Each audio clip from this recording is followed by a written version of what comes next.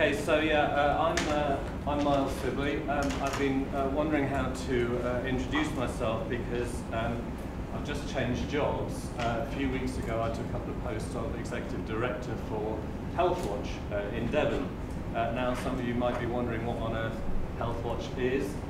Other people might be thinking, well, what does a health sector person know about environment and community engagement in environmental issues? So the answer to that is that, okay, so previously there was problems with that, now it's problems with the sound.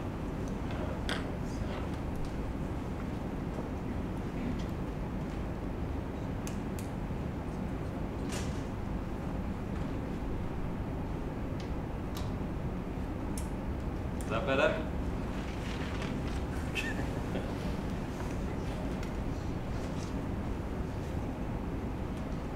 Okay, so I hope you can hear me. Yeah, so prior to taking up this new job, I spent 18 years working with the conservation volunteers, most recently as their Director of Strategy, and it was in that capacity that I had the opportunity about a year or so ago to contribute to this report, the Carnegie report, which you've all got in your bags, Pride in Place, Tackling Environmental Incivilities. But I haven't come here to talk to you about my professional credentials. I actually want to talk to you about my dog. This is Lady, a Jack Russell, as you can see, small dog, big attitude. Can I just ask, do we have any other dog owners here? Can I have hands up from any, yay, out and proud, the dog owners in the audience? Okay, well, whether we're dog owners or not, I'm sure we're all familiar with this old friend. Now, you could be forgiven for thinking that this is a dog turd, but actually it's not. This is an environmental incivility. So any parents here, next time you're in the park with your kids, remember to tell them don't step in any environmental incivilities. But the thing is, even though a dog turd is an environmental incivility, that doesn't mean that an environmental incivility is always a dog turd. The term environmental incivility is taken from a definition of antisocial behaviour that was produced by the Home Office in 2004.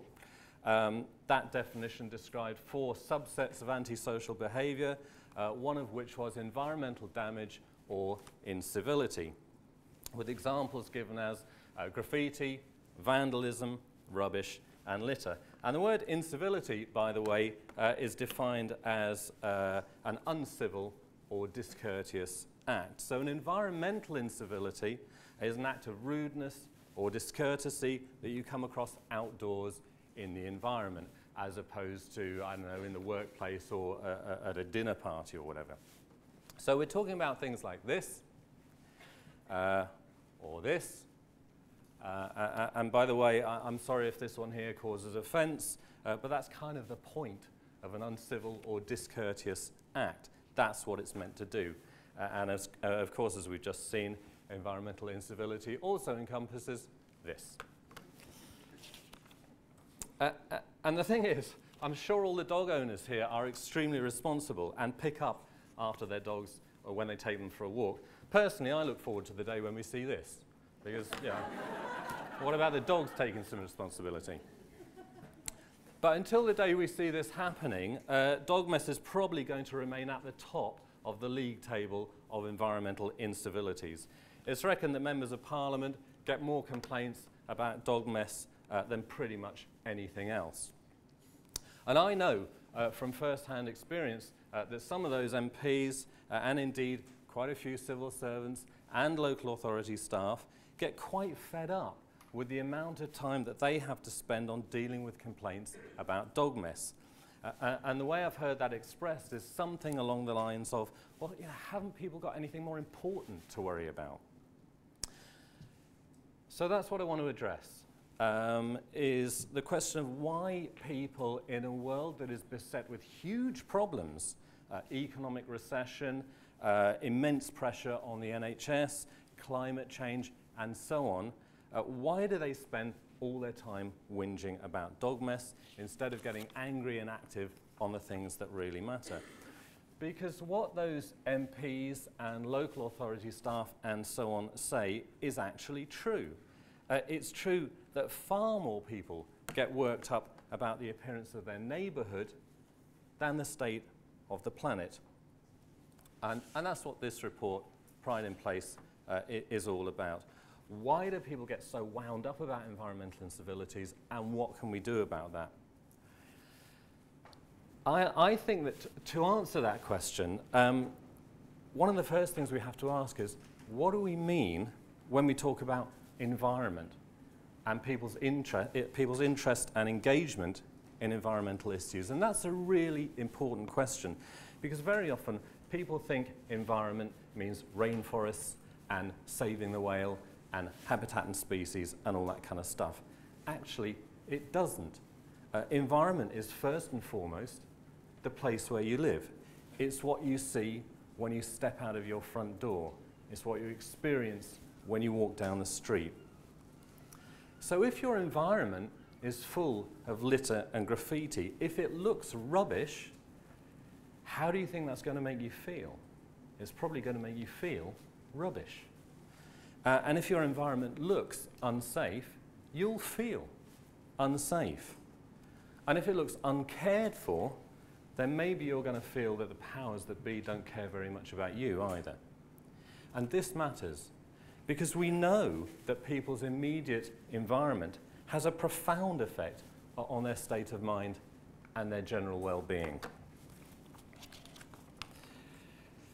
So if, as we see here, environmental incivilities are a significant predictor of distress, why do we tend to write off people who complain about dog mess? Why do we see their concerns as trivial? Because we do. It's an unhappy fact that policymakers just don't see the importance of these kinds of things. Now, maybe policymakers have their minds on higher things, the economy, the state of the NHS, and so on. But perhaps they should be thinking a bit more about environmental incivilities.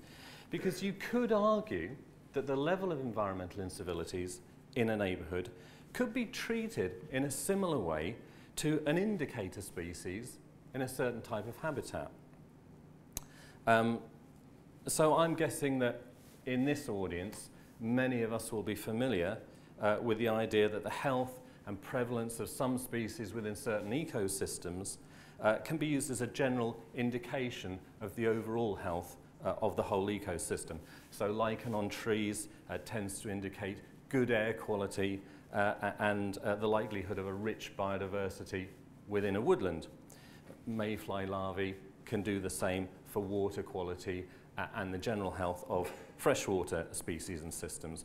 So perhaps policymakers should be thinking about the fact that a high prevalence of vandalism and graffiti and litter in a local area probably indicates a poor state of local economy with a depressive effect on house prices and a reluctance by employers to locate and invest.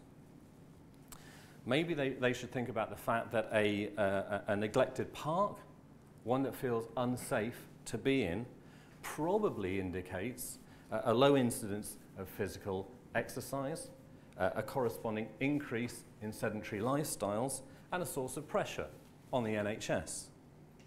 And crucially, maybe they should also be thinking about the fact that a high level of complaint about things like dog mess could indicate that there are people in that community, in that neighbourhood, who are concerned enough to want to be doing something about that. Because let's be clear about one thing. When it comes to environmental incivilities, it's very easy to jump to conclusions, to make lazy judgments, and to end up blaming the victims. You know, the old thing about, well, what do you expect from people from that area? They always shit on their own doorstep. I'm willing to bet that the people in those houses did not put that rubbish there. And lazy thinking extends beyond that. We know that the poorest communities always experience the worst quality environments. So areas with the worst environmental incivilities tend to be the poorest areas, and we also know that poor neighbourhoods tend to be quite ethnically and culturally mixed. So then you get the one about, oh yeah, but you can't get people in that area to get involved and do anything about it because they don't have a culture of volunteering. wrong. Wrong not just because that's a kind of empty-headed prejudice, but also because it's factually wrong. Another one is people in poorer areas won't look after their parks and green spaces because they're not interested in the environment. Well, wrong again. People do care about the places where they live and work. They do want better quality local environments, and they do want to be involved in that process. Okay, I'm getting warnings about time here, so what I'm going to do is leave you with a couple of case studies which I think demonstrate that environmental incivilities, precisely because they're such a blight on people's lives, can also be a fantastic catalyst for action. So a few years ago in the Conservation Volunteers, we ran a project in Moss Side in Manchester, and one of the residents there was a guy called Washington Alcott, and he described a space at the back of a couple of rows of terraced houses which had been derelict and polluted for 30 years. And this is a slide he showed in a little presentation that he did. So Washington's story was that for 30 years, local residents had been trying to get something done about this local eyesore and health hazard. And finally what happened was that we got them a grant, and with that and a little bit of practical support, they turned this rubbish-strewn back alley into a little community garden, a little bit of urban green space. So that's community environmental action catalysed by filth. A couple of years after that, we ran another project over in Wakefield, and this one was led by young people, and specifically a group of young Muslims from the Pakistani community. And the real movers and shakers were a group of lads who were absolutely mad keen on cricket. And right on their doorstep, they had some playing fields that had been locked up for 14 years because of a legal wrangle between the local council and the landowner.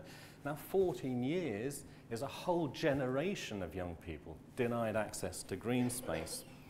And again, a relatively small grant, some legal advice, a bit of practical assistance, got those young people back into that green space, improving it for themselves and their community. And the very first thing they did was a huge litter pick, because over that period the place had turned into an eyesore. So I'll just finish off by saying that this is not a dog turd. It need not be an environmental incivility. It could be a catalyst for action, an engagement opportunity, because most people in most places do want better places. The goodwill is there, and it's not that hard to release it. Thank you.